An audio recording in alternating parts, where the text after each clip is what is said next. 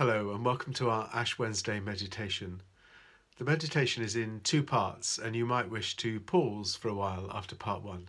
That's entirely up to you.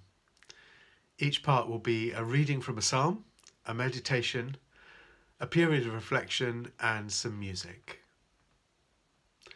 So let's begin part one, a reading from Psalm 51. God, give me mercy from your fountain of forgiveness. I know your abundant love is enough to wash away my guilt. Because your compassion is so great, take away this shameful guilt of sin. Forgive the full extent of my rebellious ways and erase this deep stain on my conscience, for I am so ashamed. I feel such pain and anguish within me. I can't get away from the sting of my sin against you, Lord. Everything I did right in front of you, for you saw it all. Against you, and you above all, have I sinned. Everything you say to me is infallibly true, and your judgment conquers me, Lord. I have been a sinner from birth, from the moment my mother conceived me. I know that you delight to set your truth deep in my spirit. So come into the hidden places of my heart and teach me wisdom. Purify my conscience. Make this leper clean again. Wash me in your love until I'm pure in heart.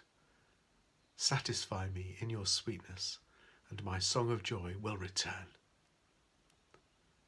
The places within me you have crushed will rejoice in your healing touch. Hide my sins from your face. Erase all my guilt by your saving grace. Create a new heart within me. Fill me with pure thoughts and holy desires, ready to please you. May you never reject me. May you never take from me your sacred spirit. So here we are, Ash Wednesday, the 40 days of Lent begin.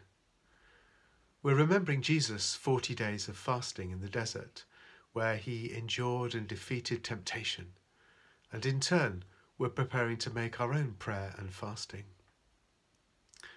Normally we would receive a black ashy cross drawn on our foreheads, a bit of strange old-fashioned ritual, but it is an outward sign of something going on inside, and such sacramental signs are helpful in our walk with God. The 40 days and nights are a symbol too. They remind us of the time Moses spent in conversation with God on Mount Sinai, and they remind us of the time it rained after Noah had loaded the ark. Both are pictures of creation taking time out with God, giving God space to speak, giving God space to forgive, to heal, to lead.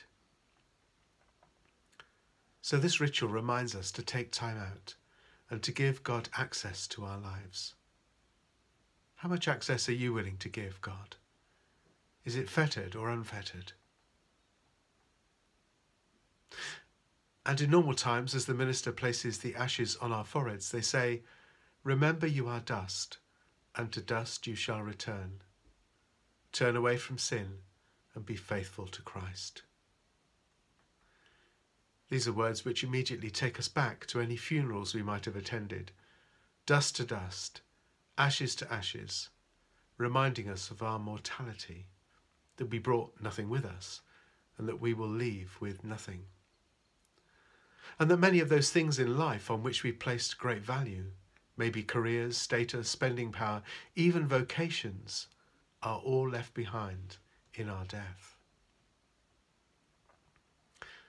But there are also echoes in these words of the opening book of the Bible, Genesis, where dust and ashes are breathed into life by the Creator God.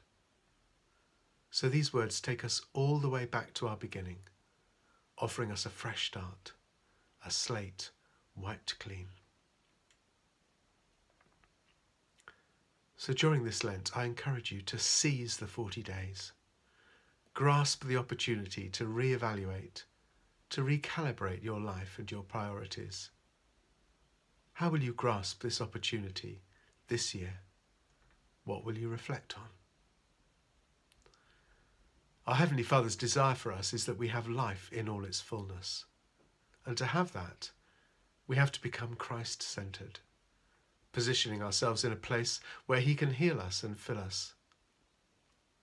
And when we are Christ-centred, we won't be able to help but become Jesus-shaped, exuding His love, joy and peace.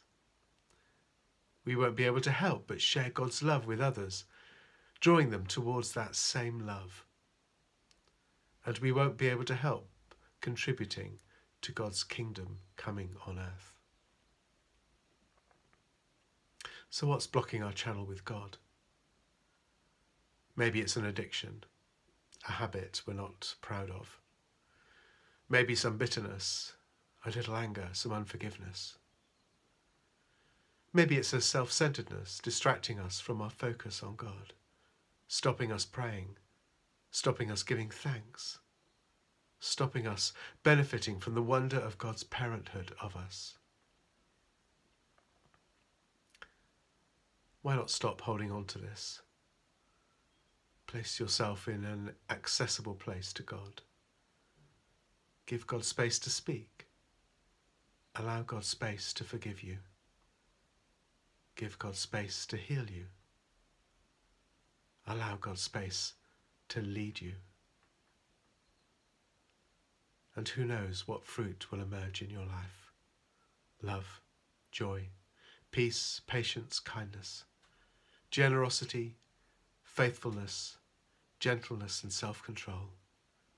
These are priceless and eternal, not subject to the laws of dust and ashes. So allow me now, on behalf of all of us, to place the cross of ash on my own forehead. And if you would like to make the shape of cross on your own forehead at the same time, let it be the sign for you of a fresh start. Here we go. Remember, you are dust, and to dust you shall return. Turn away from sin and be faithful to Christ. And with those sentences, we have the chance to begin again. So can I encourage you now to take a minute of silence to reflect on that, to offer yourself back to God, to become Christ-centred, to reflect on what you have been and what you can be in Christ, to become Jesus-shaped.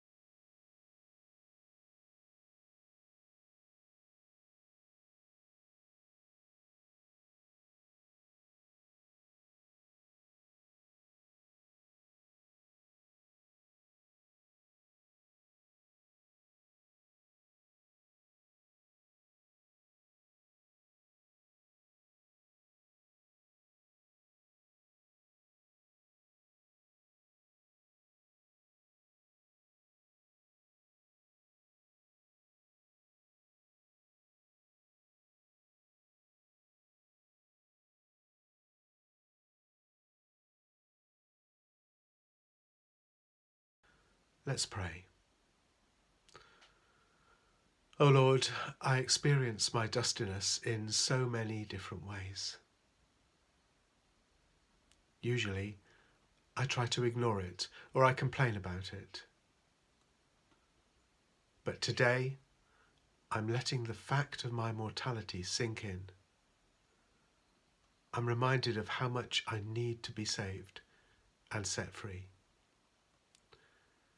I'm reminded of how much I need you. May these 40 days be a time for me to grow in my relationship with you. May I be unafraid to look at myself honestly, especially those parts of my life that are all too dusty. may I turn to you. Help me to give you access to my heart and mind, so you can begin your healing work in me. I praise you, Lord, that you love me. Like a mother or father, thank you that you've not abandoned me. Thank you for the hope that you offer to me. I gladly accept it.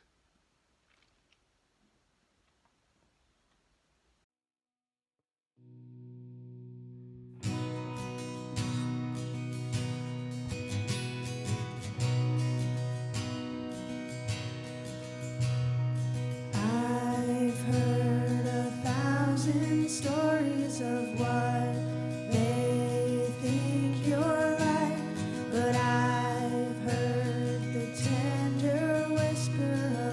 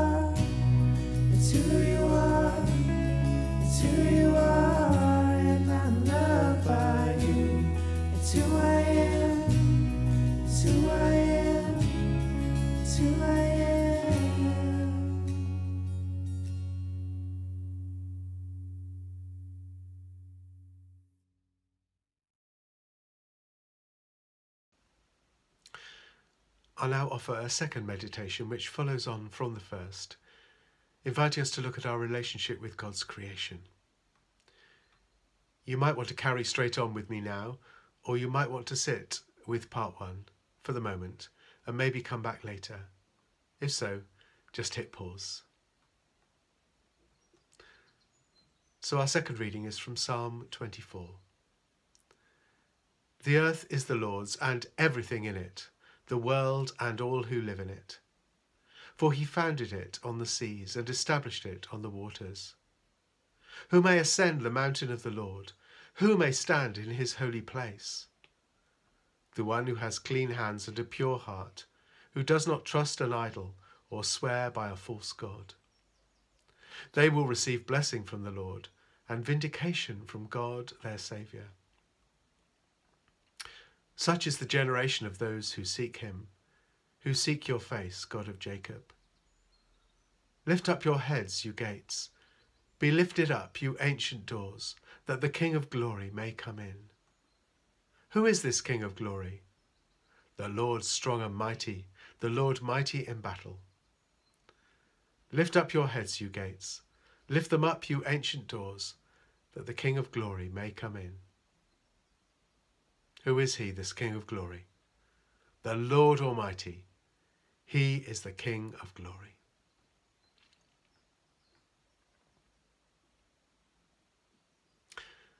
I wonder what work has started to be done in your lives, in the silence, in the prayer, and the music that we've just had. I do hope something started, and that something will continue throughout these 40 days. I pray that you will continue to give God unfettered access to your life, and that renewal will continue. One thing is clear, that if you decide to continue this work, before you and me lies a life of reconversion and recommitment to loving God and to loving our neighbour with our whole heart. God will open our eyes to the larger picture. He will give us renewed sensitivity to the rights of others and will motivate us to greater concerns for nature and for the poor. So for this second reflection, let's look outside of ourselves to one example where that will be the case, bearing in mind that the earth is the Lord's and everything in it, the world and all who live in it. We're going to give attention, holy attention, to the world around us, and I'd like to use three lenses: a relational lens, a sacramental lens, and an incarnational lens. Firstly, the relational lens. Sometimes we think of creation as a single act of God in the distant past, and we forget that God is always creating, even now, in the birth of new creatures, in the appearance of new species, and in the cycle of life that is renewed every day. In God, all creation has its common source, and there is a profound interdependence among all creation.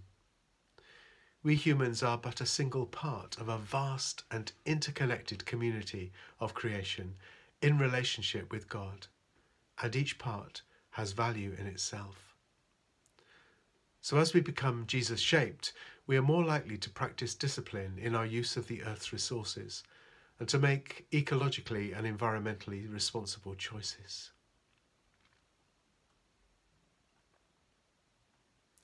A sacramental lens.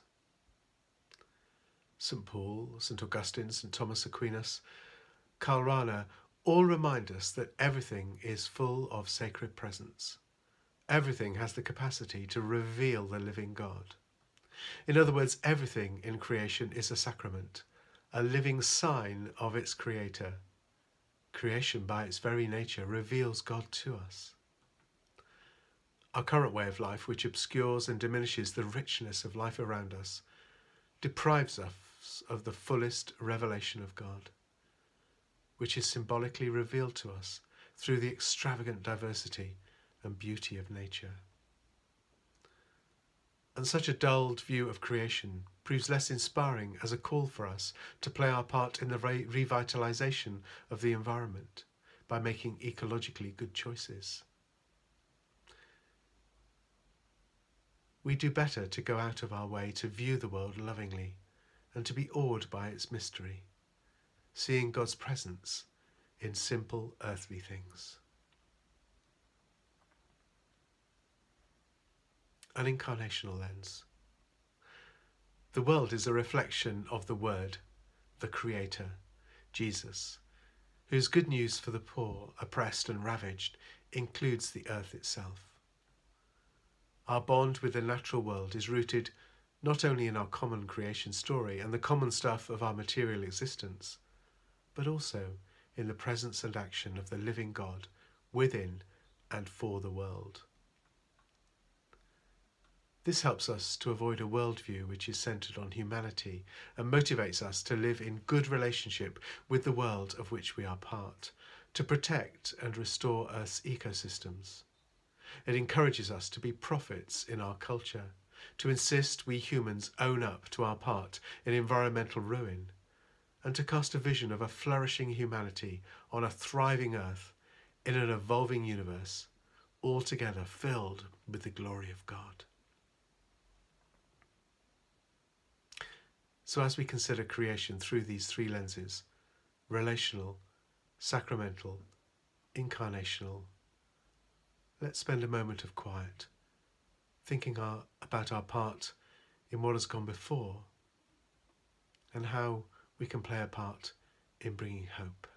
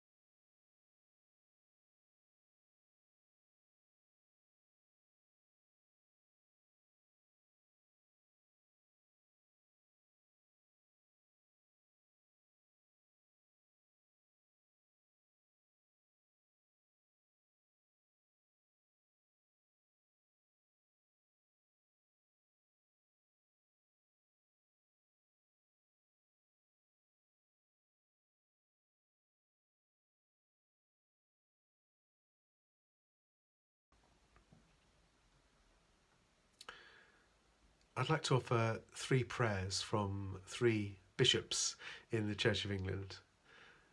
Stephen Croft of Oxford, Libby Lane of Stockport, and David Walker of Manchester.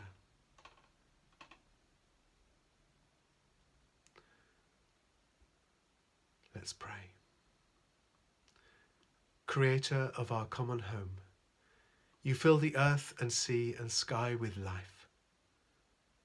Forgive us our neglect of your creation, the choking waste of pollution, the damage done by careless habits, and our indifference to future generations. Help us to amend our lives, to refuse more plastic if we can't reuse it, to lift our voice for lasting change, and to live well and gently on the earth, to the glory of your Son, the living Word, through whom you made this fragile world. Amen.